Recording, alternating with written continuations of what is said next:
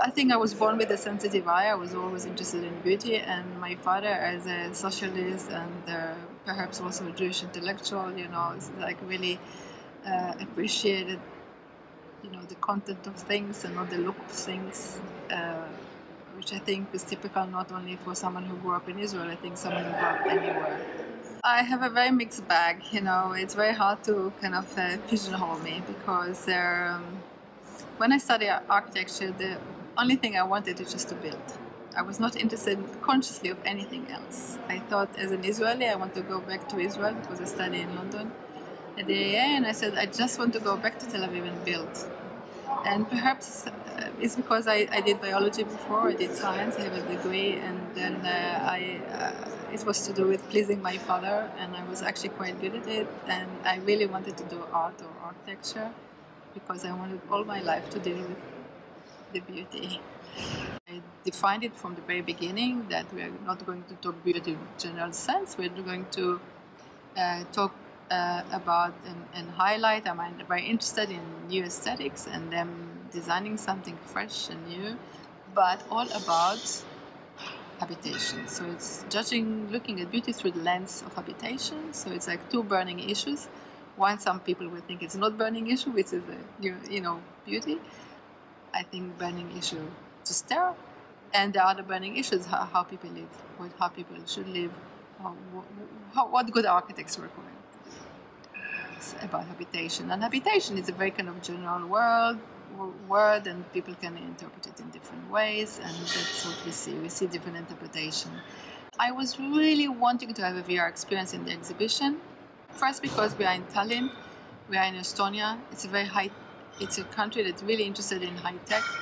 It's part of it. I think VR is part of it. It's high tech. So I was very interested in having it, but I am not experienced really in VR. But and the only experiences I had in the past was in school, and I got dizzy and sick, and I didn't like it at all. I thought, oh, maybe it's my age, maybe for you are young, you can handle it better. But no, it's the headset improved, and I realized that I love it. I enjoy the experience.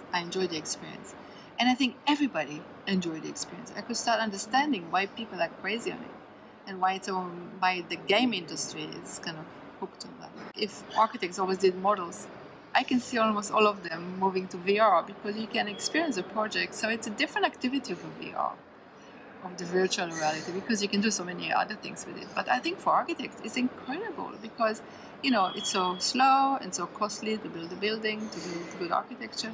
But you can make them feel it, you can be in, and you should feel it. It's an incredible experience. What we see in the exhibition is actually installations, but each installation, which was part of my brief, each installation has to be a segment for a real project, a large project.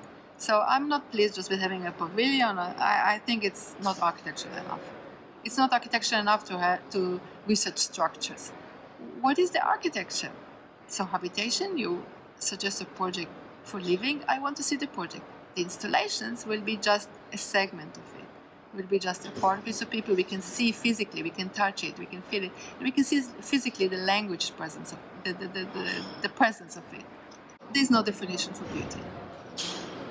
If I thought it is no definition for beauty, just as with love, it's very hard to define love. What is love? What is it that we feel? But we know it's real, and beauty, just as love, it's real. So I think the core of the problem of if I call it a problem, of the cultural bias, is the core of the direct relationship between objective and subjective. So subjective was highly elevated through the 20th century, and to serve as an architect, we serve society so objectively, and it's how important it is.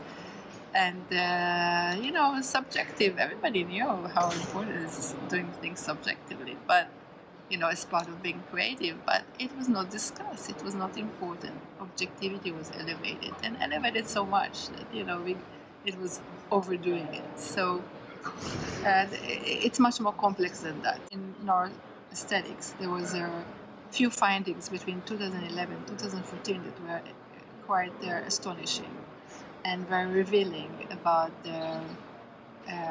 nothing to help us with define beauty, but it was proved that, or found that 4 types of beauty, like visual beauty, moral beauty, musical beauty, and mathematical beauty, are being sensed and experienced. But when we experience each one of them, we can trace it on a very specific area of the brain, very specific area of the emotional brain. So just for example, disgust or ugly, they are sharing a site on a different part of the brain. And beauty share, all this type of beauty share a site with romantic love. The mathematicians, especially like mathematicians for mathematics for physics, like Einstein, for example, like the theory of relativity, they never stop believing in beauty. They discuss beauty all the time. It's a common thing. It's like it's and what we were confirmed today by the mathematician I invited here. So, I start being interested, and they actually characterize very comfortably. What are the characteristics? Okay, we cannot define beauty, but there are certain characteristics that keep repeating. So it's surprise, it's clarity. It's when we work on something and then all of a sudden there's an order discovered, like things fall into place. There's a kind of ambiguity, there's a magic to it. There's a lot, so they very comfortably and very confidently discuss and characterize the experience of beauty. You meet really leading architects that can do it very well because it's something built in us neurobiologically. If someone has a talent for design, being a good architect and a good designer, he's making the beautiful thing. He doesn't need to discuss them. He doesn't need to define them. He doesn't need. But for education and all that, and it might change the conversation again because no one aspires to beauty. But if more people will be aware of it and will be aspire again to beauty as it happened for thousands of years, then maybe architecture will change. Maybe we'll have better looking streets. Maybe we will understand that you have to, that architecture, the core of architecture is aesthetics. Because aesthetics, the look of it is actually holding all the different contents together. It's holding everything.